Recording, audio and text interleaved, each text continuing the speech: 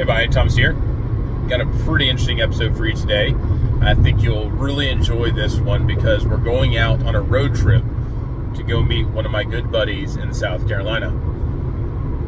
I've been doing a lot of work down here in Mayport, Florida with my job, but I'm down here for pretty much a prolonged period of time, and I've got the weekends at my disposal. So I said, let's take a road trip. So left out this morning at 5:45 from Jacksonville, Florida, and now we're driving up to South Carolina, just north of Lake Murray is where we're going. But very excited to get out here and meet up with my buddy Gary Atkinson. If you know that name, you've probably seen him on the Timberking owner and users group on Facebook. He's an awesome individual. He came out to one of my Sawmill shows a couple years back in Mississippi, one of the bigger ones we had, and we had a lot of great time talking about sawmills. He is in the same camp that I am, that the Timberking 2020 with the diesel is the best sawmill in the market, hands down, fully hydraulic sawmill. However, Gary likes to tinker. Gary likes to tinker a lot. So he has modified his Timberking 2020 a decent amount. He already agrees it's the best sawmill on the market, like I do, but there are some things you can add to that sawmill to make it even better. So we're going to go up here, take a look at what he's done. I think you're going to really enjoy this, and also talk about the products that he has that are for sale for people who have Timberking sawmills. So stay tuned. This is going to be a good one. Folks, made it safely to Chapin, South Carolina. You see my little rent-a-car there. And I'm out here with my buddy, Mr. Gary Atkinson, and he's going to walk us through the most modified Timberking 2020 that is out there. Start through here, hopefully make it in about half an hour or so. I did get the removable tongue. I don't know how many folks are aware that that's an option. The main thing I got it for was theft prevention, because I will be doing portable sawmill work. If I get any sketchy sort of area, I'll take the tongue right off. In order to facilitate that, I added a removable jack as well. It's a good bit more heavy duty than the one that came on the original machine. And so I got plenty of lifting power. And also the hitch itself. Yeah, all of our equipment, all of our trailers, we use pintle hitches. And for anybody that's not familiar with those, they are just so much easier to hitch onto. You just need to get close and back into it. None of this fiddling around. Drops right in. It's super. I think I might have been the first guy to get Timberking to actually do that. They had to research that a little bit. Gives you all the adjustment and all. This little deal here is not something you're going to find on any of the Timberking mills, but I ordered the machine with the 12-foot extension. And of course, very seldom will I be using a 12-foot extension. And standard from Timberking, the energy chain would roll to the end here and then just flop down on the ground. I didn't much care for that, so came up with this little flip over deal, and it's painted yellow so I don't forget it. And then try to back the trailer. And the reason his chain would go onto the ground and everything is because he does have the added hydraulic hoses and everything. Since he bought the sawmill with the 12-foot extension, it came pre-installed from Timberking. So this right here allows you to cut the full 21-foot length of the sawmill without letting your energy chain get on the ground. Without the energy chain flopping on the ground. Because the energy chain, if you don't know that, is $75 a foot. So if there's anything that breaks or busts those, that's $75 a foot. That's quite spendy. Yeah. One of the things I got tired of right away was knocking my shins on these little levers that were standard. So we knocked those off. It takes just a standard bolt, or a nut, find one that fits properly. Made this little crank. And now, when I get on a job, we use an electric drill. Yes. Instead, to run them up and down. We'll caution people that, don't use the impact on this. Yes. They are a little tender. That little roll pin that holds a little bevel gear in there, it will not hold up to the impact. So just use the drill, speed up and down. Yep. But no impact. One thing, before we walk away from here, I want to show people this. Mr. Gary has done this correctly. Folks, if you're going to have your sawmill in a stationary location, you really need to have some kind of wood structure that goes across and everything. And he's actually done even more because he also added this, looks like the rubber stripping there that will not move. Yeah, it's like a conveyor belt kind of stuff. Yep. So I screwed these down here so that it doesn't walk around. that is like critical, because if you are putting a sawmill like these metal legs onto this concrete, the loading and unloading of logs, you can get your sawmill to move around a lot. If you're doing this on dirt, you can get a sawmill leg to dig in a little bit more and cause your alignment and stuff to be off. This right here will ensure that your alignment stays true for a long period of time with use. Also point out that I always take these extra shims with me. Yes, exactly. And so you do travel a lot with your sawmill. Yeah. So that's the whole idea. That's a lot. I do not travel, nor does my dad. However, if you're going to travel, definitely have your stuff together before you get on the road. The very first time we took this out, I said, there's something you got to change real quick. I wear contact lenses and I can't have the sawdust blowing all over the place. So I got a hold of the nice people at Wood Miser. I left this, and that's in honor of the Wood Miser. There you go. They're good folks too. They're all Sawyers. Help me out so well. And I like what you put on there. Yeah, so this is a timber miser. Timber miser. Yeah, that's how that is. But this flops on down, and now I can put the sawdust right down on the ground. It doesn't blow around, you know, as bad. I made up this setup here. It's made out of, you know, like 12 gauge steel. Important thing, these extra bolts you see down here are actually the safety stops. Oh, wow. That are in here. Very nice. Yeah, those are 1/4-inch bolts. And that right there will allow a lot more sawdust to go out rather than get stuck in there. It doesn't clog it at all. Before you close that, what's all that stuff on there? Okay, so this is Dynamat. This is a sound dampening material. And this stuff is really kind of the difference between a Chevrolet and a Cadillac. Yeah. Look at that. They put that into the floorboards and the door panels. You've done it up there too. Yeah. You've done it everywhere. Yeah. So no more rattling and banging and all that. I mean. And folks, I will say I did hear him run the sawmill earlier. It is quiet. It is much quieter than mine. I'm going to have to do something like this. This is it's absolutely quiet.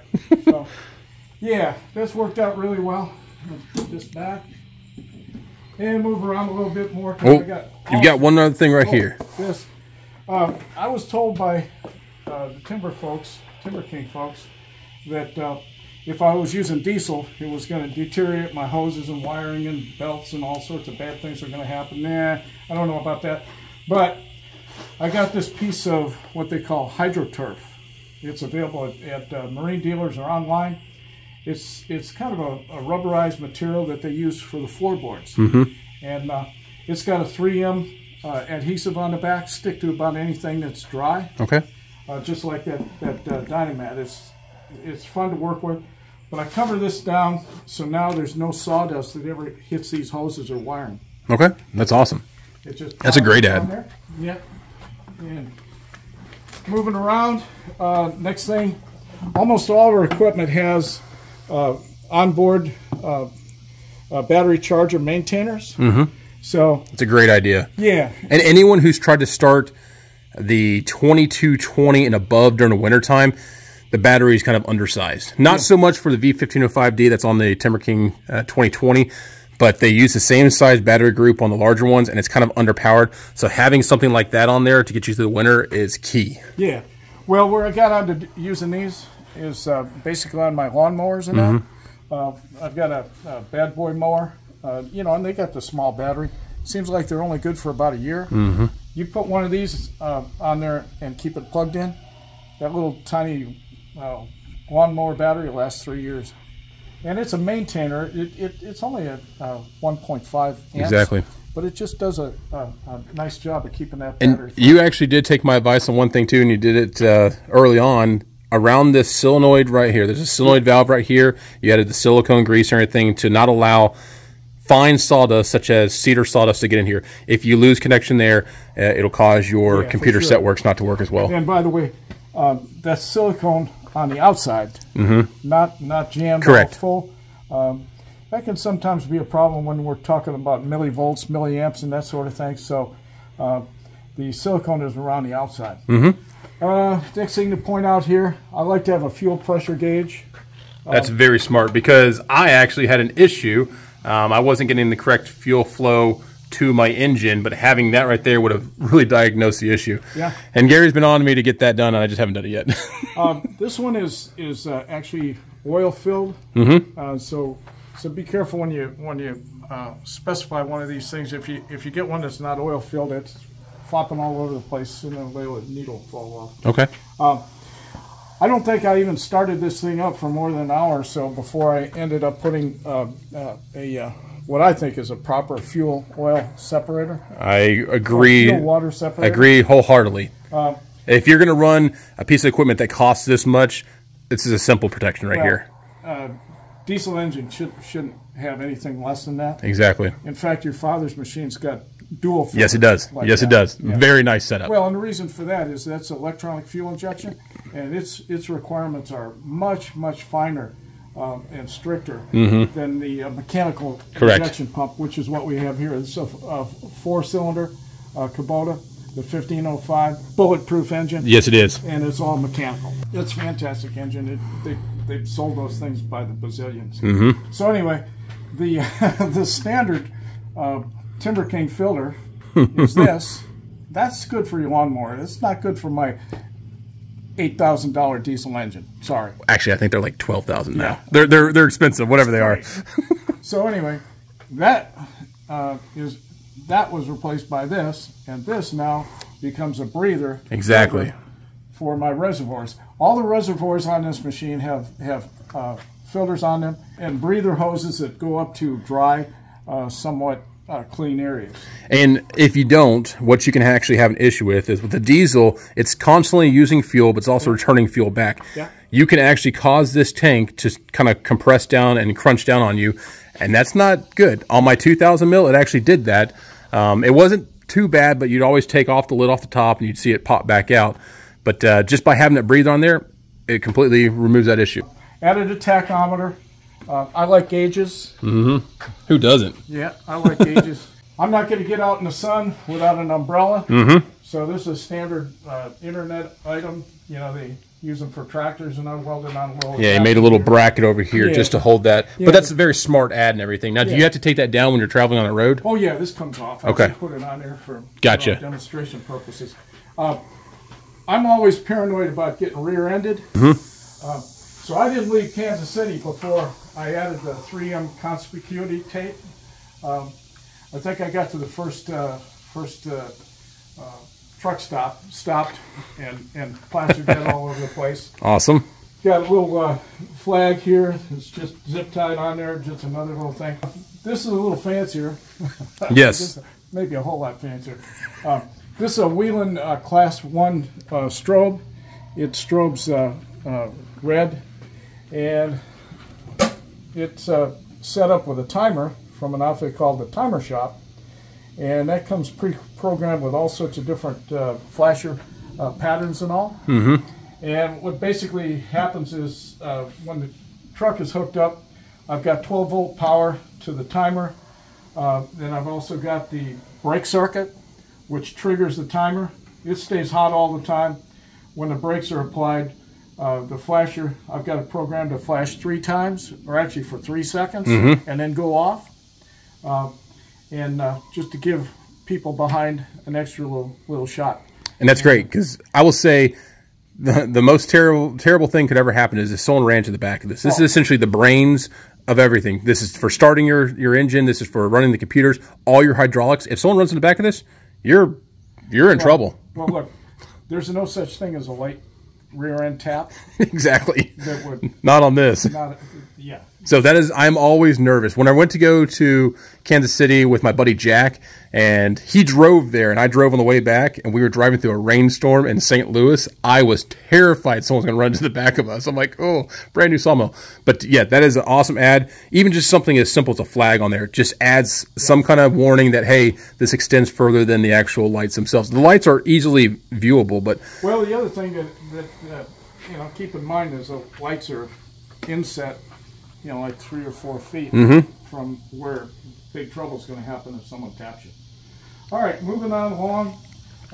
This is a cool little deal. Everybody ought to have this thing from Cage Hill Sawyer. Yeah, that's phone numbers on there. Mr. Steve down there in Tupelo, Mississippi. Met him a couple years back, and we've been putting his product out there. It's great. It's a little cant scale. It tells you, hey, if you want a 12-inch diameter or 12-inch cant, squared up cant, that means you need at least a 17-inch diameter log on your small end. So great little scale to have on there. There are many people that have been using this. There's a formula you can use this, but this is a magnetic piece right there. Easy to pop on there, and contact Mr. Steve at 601-606-4907. And he's up there in the Tupelo, Mississippi area. I'm having customers refer to that all the time because they'll show me a log, it's like 12 inches, and they say, well, I want to get like a 10-inch board out of that, blah, blah, blah. I go, wait a minute. Let's come over here and see what we can get out of a 12-inch diameter log. And by the way, that's on the small end. Exactly, on the small end. Okay. So 12-inch diameter, 8.5 is all you can get. I'm not going to get you a 10-inch board out of a 12-inch log. Anyway, a couple more things in this area that I could point out. Because in South Carolina, I'm dealing with 100-degree days, or I could be at below freezing. I've got a block heater that's been added to the block, and also a glue-on heater for the hydraulic tank. Which is awesome on those really cold mornings. Yeah. I have that issue in Wisconsin. It takes me a long time of leaving the sawmill idle to warm up your hydraulic tank, but having that heater there on the side, it just glues onto the side there. It brings it up very quick. The two of them are into an extension here, so if I'm going to be cutting early the next morning, and 20-degree day or whatever, plug that in overnight, and I'm good to go. Ready to go. Be nice and toasty. Yeah, ready to go right off the get-go. Okay, next we're gonna point out this heavy-duty fender that I put on there, but in conjunction with that fender is a step that's been added. Which is the smartest thing you could literally do. Well, I like this. I've been working with construction equipment for like 40 years, and there's various standards, and one of them that you don't is that if anybody's climbing on a machine, they have to have 3 points of contact, 3 points to hold for getting up and down on the machine, and that's what we have here. Exactly. So now I can climb up on the machine, I can check the oil, I can get to the air cleaner, I can do all that sort of good stuff, and do it safely. Exactly. And so whenever I do this, I'm usually using this bar right here. Now this bar right here, if you get any kind of oil on there, there's no traction. Yeah, this is actually great. These are greats. The other thing is that I've got two hand holds here. Yes. Otherwise, you're reaching the entire width there, and they're large. I mean, I've got big hands, but like that's a large steel tube to hold on to. And that's kind of a byproduct of something that was actually more pressing, but we'll get to that in a minute. All right, so one of the things that occurred to me right off the bat, and I guess probably learning how to run the sawmill, I broke a couple blades. And wow, when that happens with this machine, it sounds like an M80 went off inside the cab of your pickup truck. Bang, like you never heard. And what I found out was, where's that banging come from? It's actually the idler wheel hitting the shroud. And before it went and did that, I wanted to give it a little cushion, so I developed this little setup here. It's easy to do. It's just some conveyor belt cut into squares and with a hole punched through there. And now, if this mechanism comes out with extreme amount of force, when that blade breaks, because we're running like 1,500 PSI or more or less, that thing comes out with enthusiasm, right? It does that. And so I wanted to cushion this. There was all sorts of reports of guys, stripping out and all that. Now, Timberking did go to an Acme thread. Correct. Which, for people that are not aware of it, it's a square cut thread, which gives it a lot of surface area, and it's made for situations that require adjustment and a lot of stress. But anyway, that little bumper mechanism, which, by the way, we got posted on the Timberking owner and user site. All the details are there. But also, let's talk about that tensioner. Yeah. Okay, so the tensioner, by the way, this is a standard item from Timberking. It's a dual spring arrangement. And what that allows me to do is run up 1,500 or more pounds pressure tension on the blade, and not get into a coil bind scenario. Yep. So now, running that much tension, even though if I have a dip or that blade does something crazy on me, these are not locked up to where there isn't still a little bit of movement. Exactly. So if you're running an 1.5-inch blade or a 55 thousandths blade that's 1.25 inches, this is kind of the setup you need. Yeah. I do run the 55 thousandths blades that are 1.25 inches on my sawmill, but as you said, I'm almost coil bound. I mean, there's very little room. I run them a little bit more than I typically, usually with the 1.25-inch blade, I run them around 1100 PSI. So when it's coil bound, there's no give. That's exactly right. No give whatsoever. While we're here, I'll point out one of the very first additions we made to the mill, and I mean this was like within the first few weeks, and based on what Thomas had done on his earlier mills. This is a solenoid operated valve for the lube circuit that goes down and lubes the blade, and this is simple deal. This was from US Solid. They're available online. This is like $12. Yes, and they're a good quality. Oh yeah, solid brass. This is made in the U.S. Good stuff. And it's been super reliable. I just got it mounted underneath the tank here. They recommend that you put an inline filter ahead of it, you know, so that you don't get any impurities in there. And the combination of this, and then the next thing we'll talk about is Nita Valve sight glass. I never touch these plastic parts any longer. I broke a couple of these. Mike Alexander and Timberking. He's referring to this valve up here. Yeah, he's nice enough to send me replacement parts and all that. They don't like cold weather either. But I don't touch this. Stay away from that. This turns the lube on and off religiously and instantaneously whenever I engage the clutch. Okay. It's a solenoid, 2 wires. It's not polarity sensitive. One wire goes to ground, the other one goes to your electric clutch. This Nita Valve sight glass is a very fine control of the flow of your lubrication, but the idea here is now I know exactly what it's doing. Drip, drip, drip. Correct. I'll usually run 1 or 2 drips per second. If I get into something that's, you know, on the sketchy side, I can let it flow. Yep. Really, really pitchy pine is sketchy, folks. Yeah. So that is available from an outfit called Zorro.com. We posted their contact info. Great little device. It's about $80, I think, and they discount them sometime. But this is a great combination, and we're going to show you the rest of it with our little wiper arrangement. Oh, by the way, I like to see what that blade is doing, so I turn this 90 degrees. Now I can see my tachometer, my fuel pressure, operating pressures on the system, all from the operator station. Which is awesome. That's what you should see. So if you're running into a situation, if you see this number here start climbing, it means your blade's probably rising or falling. Probably rising, to tell you the truth. But yeah, just keeping an eye on your gauges. You know, it can help diagnose what the actual issues are. So I didn't start off with objectives at any rate relative to all these different changes, but they're done for 1 or 3 reasons or a combination to improve the productivity of the machine, enhance the long-term reliability, hence these different like breathers and all, and also to enhance the safety as well. And so addressing, you know, either one or a bunch of those 3 things is what the objective is. Talk about the safety issue.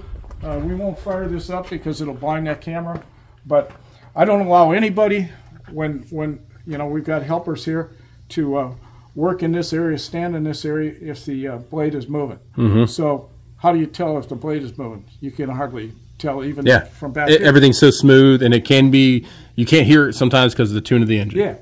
So I've got another Whelen strobe, but once again, this is a class 1 Whelen strobe. Yep. You can't stand to look at it.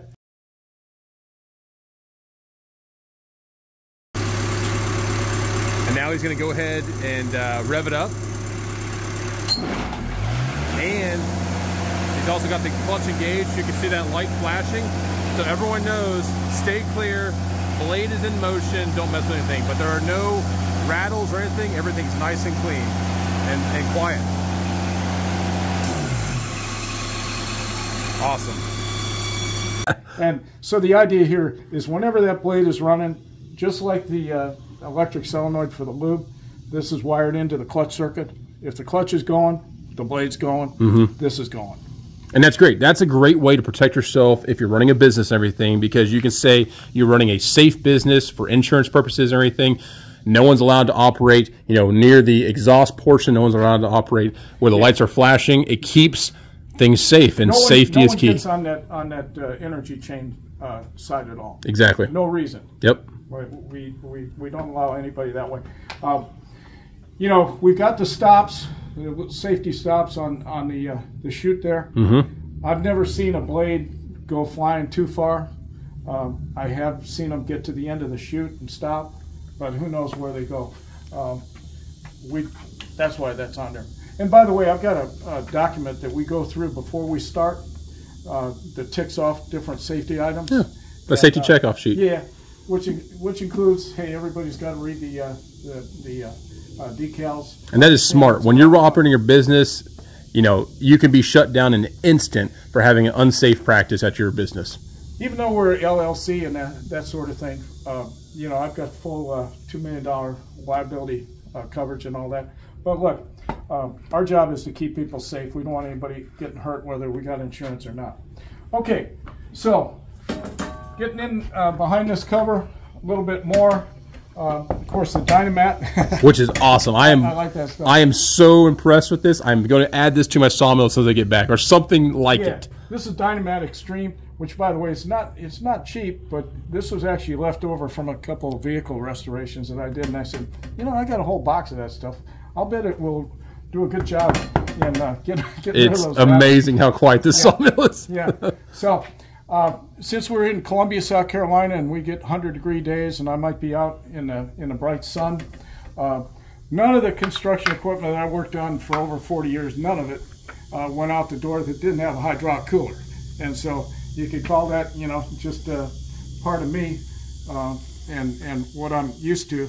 But from a practical point of view, if you do the arithmetic real quick, and I did, you know, some thermodynamic kind of stuff way back in 100 years ago in school. On a 100-degree day with that black hydraulic tank, all these black hoses that don't do anything to dissipate heat, if I'm in the middle of the day and just start up the saw, it's probably that coolant or the hydraulic oil is probably starting at 120 degrees. Mm-hmm. We don't want it to go much over 140, so I added this cooler. It's got a thermostat set to 140. Mm-hmm. It'll start on at 140, or if I want to turn it on manually, I've got it wired in with a switch set up parallel, so I can do a little preemptive. That manifold, it does get pretty hot. Oh, yes, it does. And what he's referring to, I'll show you real quick. This right here. So if you're running this sawmill and you put your hand here, you know that you've got hydraulic fluid flowing through either one of these manifolds, especially on this right side here. You can definitely feel it. Oh, one thing I didn't point out. That's right. We haven't talked about this yet. This is a new ad. Yeah, this is you know, the Timberking guys don't much care for this, but anyway, and I can understand their point. You know, they want to keep the operator back at the controls. But you know, I go out at 7 in the morning, get fired up, and I'm shutting down at 5 or 6. It's a drag holding that lever down all day. Can't take a bite of a sandwich. You know, you can't open a soda or whatever. I said it'd be a lot more convenient if when I'm running that carriage forward, if I set that in a forward position, and then advance my speed like that. And now I've got some freedom. I also found that when I'm making a long cut, it does improve my perspective a good bit to see what that blade's doing if I'm off to the side and I can get on down like that. So what he has here, folks, this is a detent valve right here, which is absolutely awesome. Yeah, it's this little item here. Yep. And that's a standard item available for about any hydraulic manifold. Yeah. It took me a good bit of research to finally get people to, you know, get me the part number and all that kind of stuff, but you know. That is really cool. Does it detent only in one direction or both directions? Yeah, it's a detent. Okay, on the forward direction. Okay. Yeah, you wouldn't want it in reverse. The other way. No, it's spring loaded in that direction. But that is awesome. I know some of my buddies who strap on a bungee cord to somewhere else and hold that. Well, I asked the question online, you know, on the site, who's come up with anything like that? Oh man. It came from bungee cords to an exotic toggle arrangement that the guy had made up. Man, very tough. But again, it's just a detent little kit right there. Yeah. So all it is a longer piece. How long did that take you to install? 5 minutes. There you go. Yeah. There's a little bit of a trick to it. But there is, but yeah, at any rate, it's not too difficult. That's a standard deal. Okay. So we digress. Yeah. So anyway, but that's been very important for me. So one thing with this cooler he added to the hydraulic cooler, he didn't just add it on there and slap it on there with some nuts and bolts. No, it's got rubber mounts and everything, shock absorber mounts, which is great. Yeah. Again, improving the reliability and maintainability of the machine and ensuring that this machine lasts a lifetime. Because these machines, these are built like a tank and they will last a lifetime. Well, I absolutely love this machine. I think it's just every day I get around this machine, I discover things that are even more cool. And like I said, he's in the same camp that I am. The Timberking 2020 with the diesel is the best hydraulic sawmill, portable sawmill on the market, hands down. I don't know of anything that, there are mills that come close, but this thing has pretty much everything we want. You got the direct hydraulics, all sorts of stuff. But you can check out my other videos on that. This is literally yours and my both opinion. This is the greatest sawmill on the market. Here's the thing. I know how to work a volt ohm meter. Mm-hmm. I could recite Ohm's law, backwards and forwards 3 different ways, but I don't like to. Mm-hmm. Exactly. I could figure out direct acting hydraulics. I can run a 3/4 inch open end wrench. Exactly. And tighten a hose if I have to. That's exactly right. Keep it simple, stupid. Simple. And there's nothing like this machine.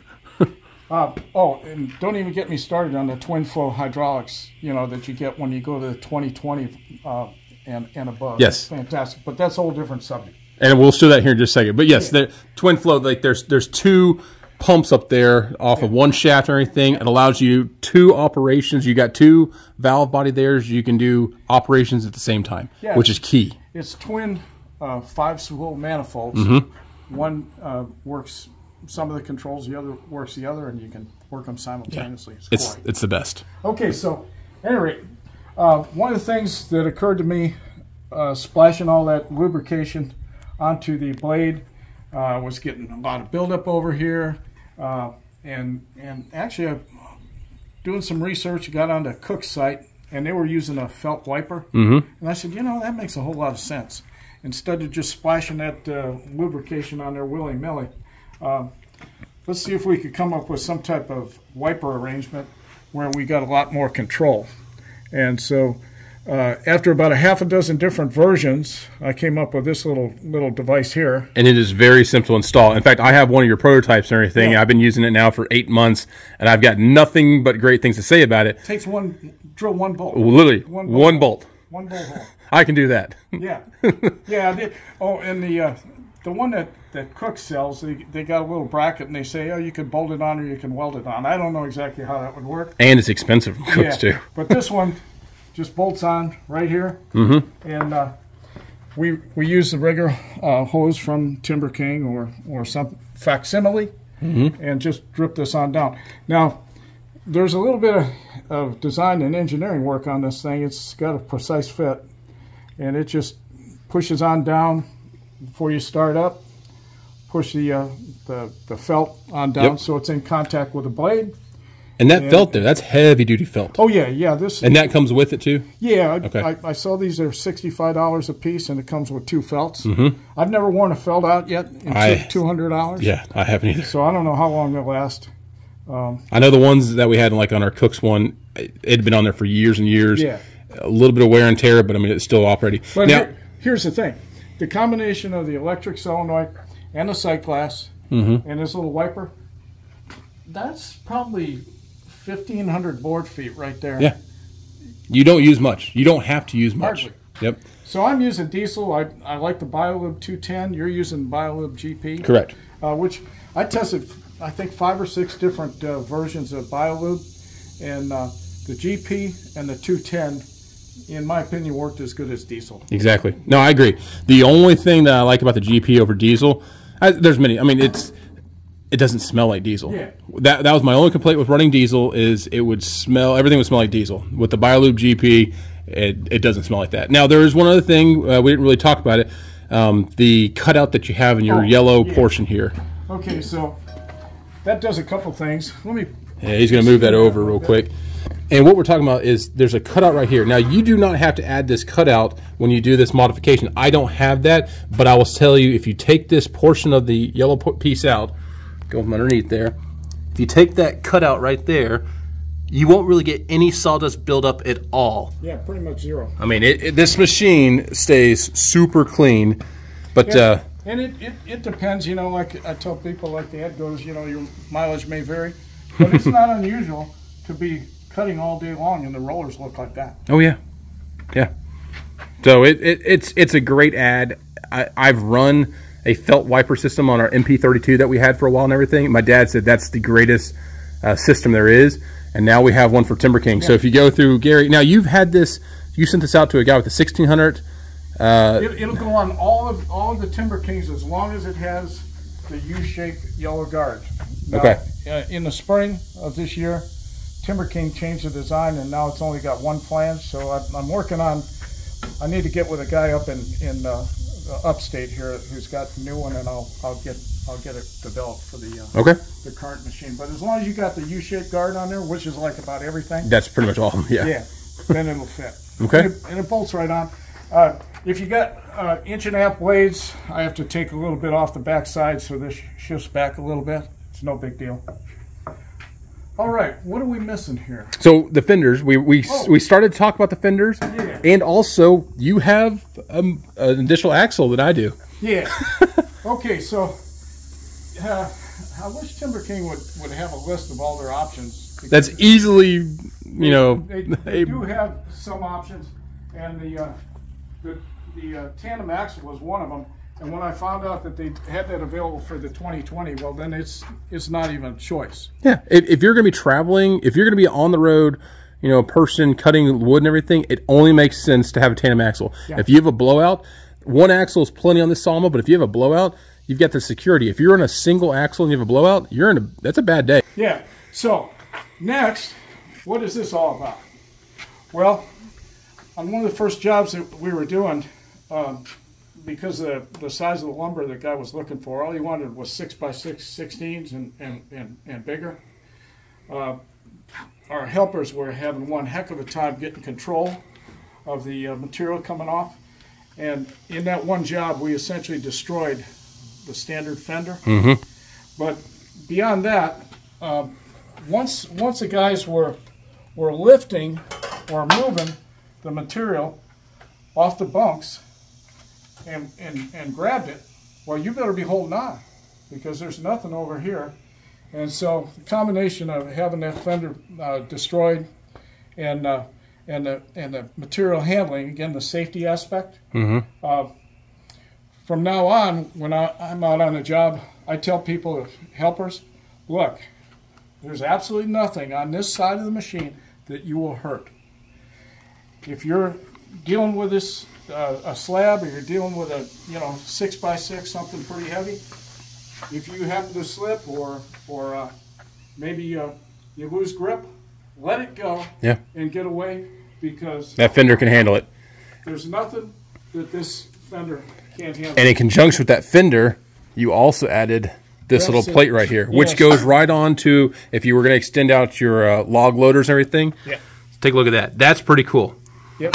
That's pretty cool. So now it slides right off the bunk, and the guy can now grab it on both ends and keep it under control. And here's another thing. I'm going to step back over here, and you can see all the markings on his sawmill. So you said you put a center line on there. Yep. So if someone's going to load stuff on there or whatnot, you've got a center line, but also you have other numbers on there. So if you want an 8-foot log, so we've gone over this before, you got your 3 bunks here, you got your 3 log stops, excuse me, and you get your log turner here. If you're going to run an 8-foot log, you need to make sure that you cover this log stop all the way through this log stop. And you've got that set up where an 8-foot log, the end of an 8-foot log should be about this location right here. That's awesome. And you've got a 12-foot, a 14-foot, a 16-foot. It all makes sense because you also have it where it's placed on a bunk, so you're not going to have the extended, the most extreme of the log unsupported. It's going to be fully supported on a bunk. That is smart, folks. That is really smart. The center line becomes, especially with a shorter log, the center line becomes the most important, because it's, well, at least the center line I've got marked corresponds with the log turner. Exactly. If you're gonna turn a log, yeah, you gotta have that. You gotta have it on where it's gonna be touching at least these two right here, or all three of these. Yeah, and if you get it off to one side or the other, as the log turner comes up, it'll cant that log. Yes, it will. It on down, it won't work. So you want generally the center of the log at the log turner.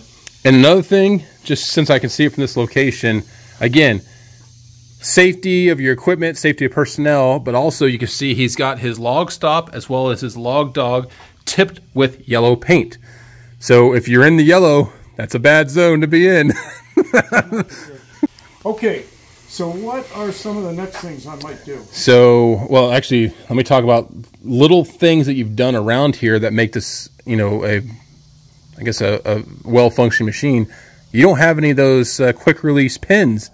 No. You've changed out everything with nice cotter pins. Yeah. Here's an example right here. So all throughout, you'll find cotter pins and stuff like that. Everywhere where there is a, like these I can understand for travel and stuff like that.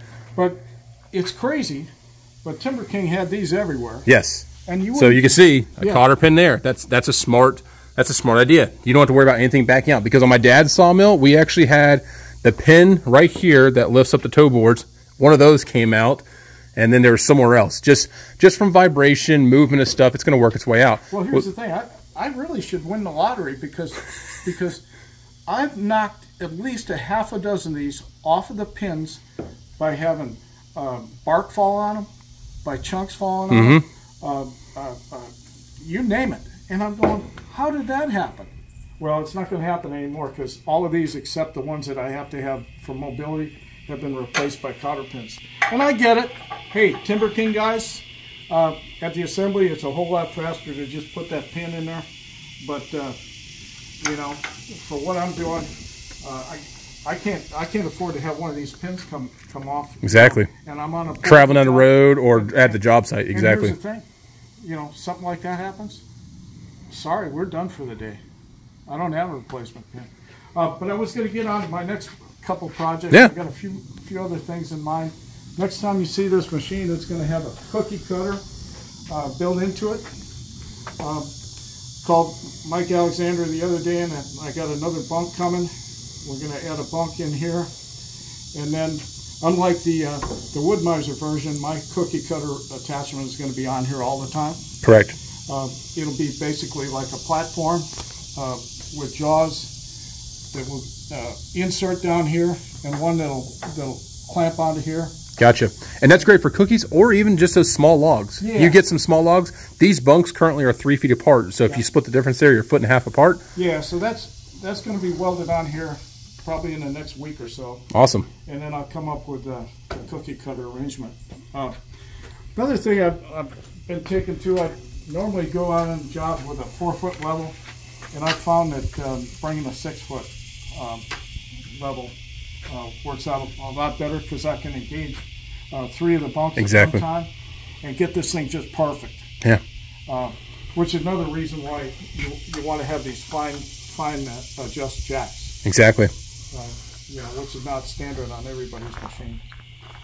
Well, hey, all these changes and all these upgrades I've made to the machine, it's not to diminish in any way, shape, or form what Timberking does. I couldn't be happier with what they do. They could take it to another level. Mm-hmm. In fact, this could be the Gary edition. I'm telling you what, there could be profit in some of these changes, but hey, I only got so much I can do. But anyway, hope you enjoyed that. Yeah, well, I am very blessed to have come up here. I've been working, like I said, down in Florida quite a bit, on and off the past 2 months, and I had a weekend free. I said, let's just go ahead and do a 5-hour drive north. Why not? So we came up here, got to see this awesome setup, and I didn't really show this, but I mean, he's also got a fantastic building. I mean, this building here, I remember watching on the Timberking group there as you built this thing. Very impressed with the setup, concrete slab. I mean, literally, you have the sawmill and the setup to last a lifetime. This is awesome. Well, I'd like to put a room out to the side. Okay. Kind of like you do, where I could have some slabs on Yes. display. And Yes. Get them out of the way. Yeah, I always tend to do either the front side or the back side. I'll do a bump out, and I store my tractor on one of them too. But this is a great design. I actually might do something like this at my next property when we move back to Tennessee and everything. Yeah, most of that's cut with that mill. Exactly. By the way, I might mention this is the whole thing is sort of an exercise in what business guys would call vertical integration, because my son has the Site Ranger Tree Service. Yes. And he cuts the trees down. He specializes in the high-tech stuff that has to be rigged. He climbs most of the stuff, and very technical type operations, and he specializes in some of the high-end neighborhoods around here. Yeah. So, what areas does he cover? Like mostly around Lake Murray. Okay. So just outside of Columbia, South Carolina. There you go. Lexington, that sort of thing. So we work around that. But we've got a lot of aged neighborhoods here where, oh, honey, don't cut that tree down. That's what she said 20 years ago. Now it's a hazard. Exactly. Over, about ready to destroy the house. So that's what he specializes in. And then I come behind him with a Carlton 7015 stump grinder on in that thing. My son, he's an ex-Army Ranger. He thinks it's boring. He likes the excitement. And then, of course, as he got into that, he's saying, Dad, I'm having to pay to get rid of all these logs. I have to pay this guy that runs them into a big chipper, makes them into mulch, and sells them, back to customers in mulch form. We need a sawmill. And of course, he's got to have a shop and a garage and build a new house and all that kind of stuff. So now I got more logs than I need. Exactly. But the good part is, we only go for the choice stuff. That's exactly right. The butt ends, everything's got to be concentric, nice tight rings. Which, by the way, around Lake Murray with the wind that we've got, those big tall pines have to deal with all that stress. Those growth rings are like a 32nd of an inch apart. And man, let me tell you, when that yellow pine hardens up, you can't drive a nail in. That's true. So you've heard it first, folks. I mean, you heard it right here. The Timberking 2020, this is a great addition to your business plan and everything. So you can do everything. You can do removal of trees, grinding of stumps, cutting up into lumber. That's the full package right there. Next thing you need to do is woodworking shop. Yeah. You can't spread yourself too thin. Hey, who was that Dirty Harry says, man has to know his limits. Exactly. So this is awesome, though. But I do appreciate coming out here and taking a look at this. This is literally the best 2020 setup that I've seen anywhere. And I've done a few modifications. I want to do more. I just haven't had time. So. Well, I've got the gear to do it: plasma cutters and MIG welders and TIG welders and all sorts of stuff. And that's from an earlier life. So, exactly. A lot of the stuff that I did, would cost average guy thousands of dollars. All right, sir. Well, I appreciate you letting us come out here and take a look at this. And folks, if you like this, please like, subscribe, and check out the channel for more. We'll see you around. Thanks.